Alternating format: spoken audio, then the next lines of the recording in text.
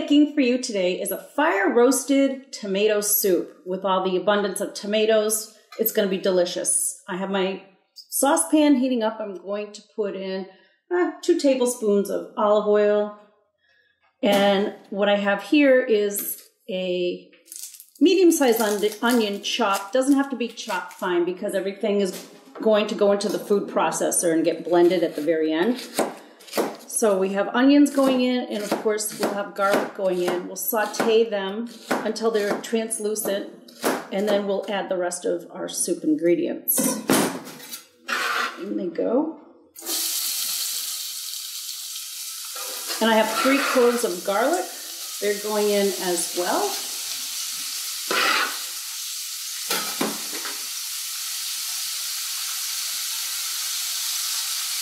And I'm going to saute them until they're just translucent.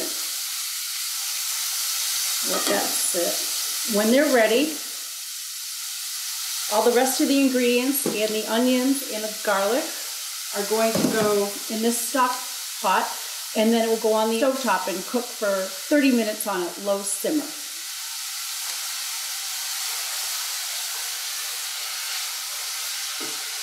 So what I'm going to do is add the ingredients while we're waiting on this. And what I have is an 8-ounce can of tomato sauce. You can use whatever tomato sauce you like. And a 6-ounce can of tomato paste, which is 1 full of these little cans.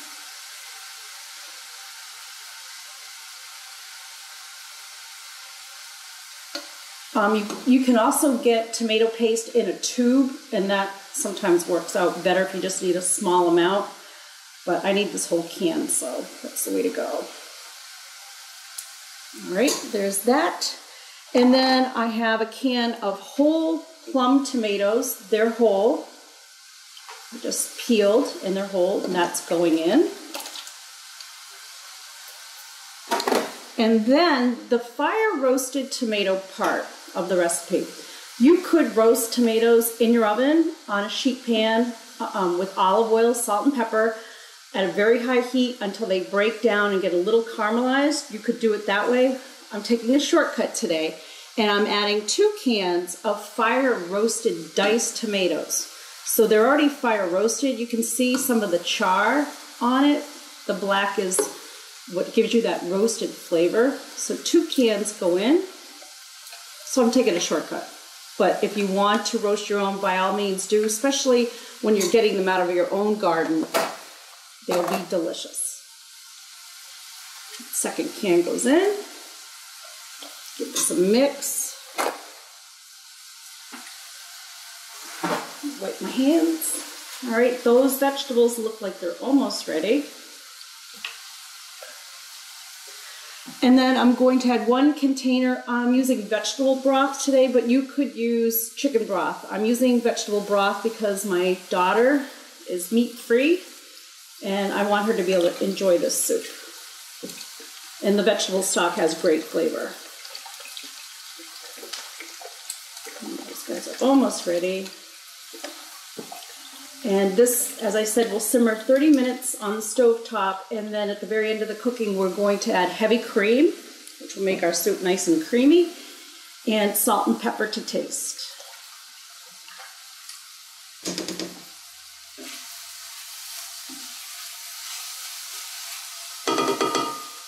And give that 1 more minute while I grab a pot holder.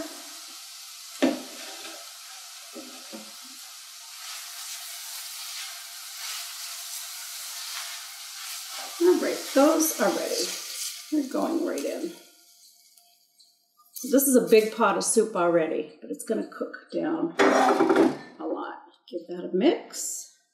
After it simmers for 30 minutes, we are going to puree it in a big blender, so it will be a smooth, creamy soup. Off to the stove.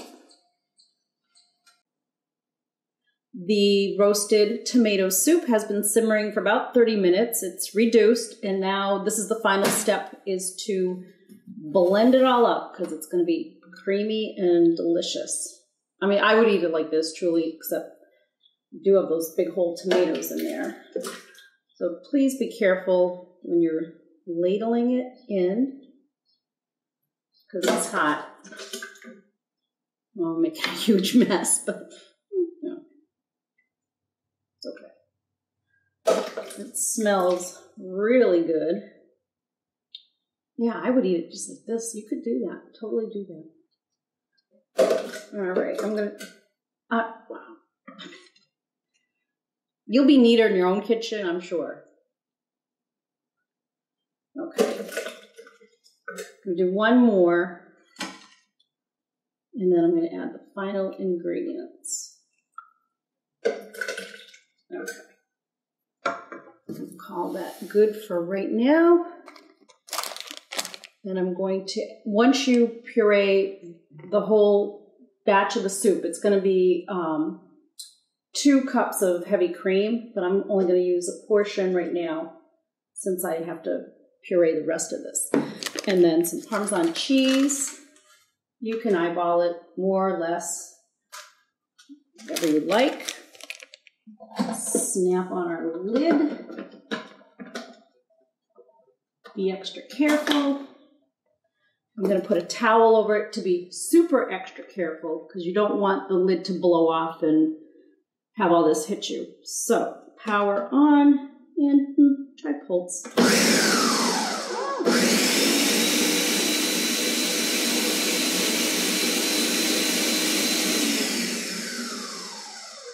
Oh, that's neat. Well, you know what? Since it's working out and cooperating, I'm going to add a little bit more of the soup because I have room. I wasn't sure how much room I have. So I have about 4 more of those big tomatoes in there. Oh, it's so rich. It smells great. All right, this will be the last one. Perfect. All right, cover back on. Safety.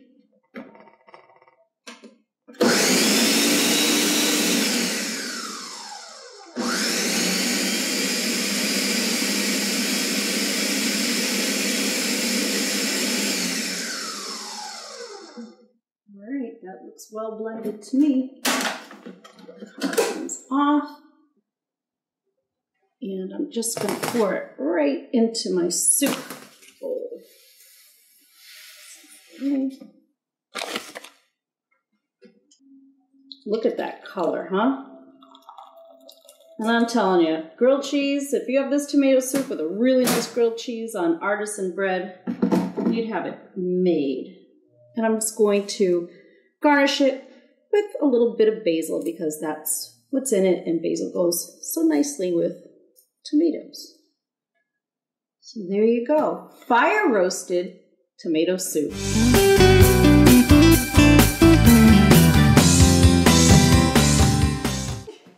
This is fun dried tomatoes. So they're not exactly sun dried, but they're fun and easy to make, and especially if you have tomatoes in your garden at home, this is a no-brainer. I don't have my tomatoes in yet, but I'm using these little tomatoes. You can use any tomato that strikes your fancy. I'm just cutting them in half. This is simple. And I'm going to put them on I have a sheet pan with a grated top. And I'm just going to put these little guys on here. Simple, very simple. And this is fun. And you can keep these tomatoes in a zippy bag, or you could put them in a container with olive oil. So there they are, and I'm going to just drizzle a little olive oil on the top of them all, and a little salt, and a little pepper. They're going to go into a really low, slow oven, about 300 degrees, and you're just going to leave them in there. You'll know when they're done. I'll show you what they look like when they're all done. They'll get dark, and this is what they look like all done. And that is a dried tomato.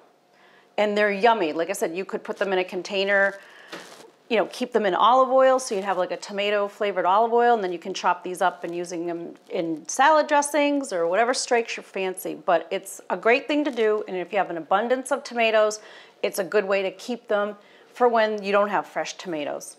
So enjoy your fun dried tomatoes.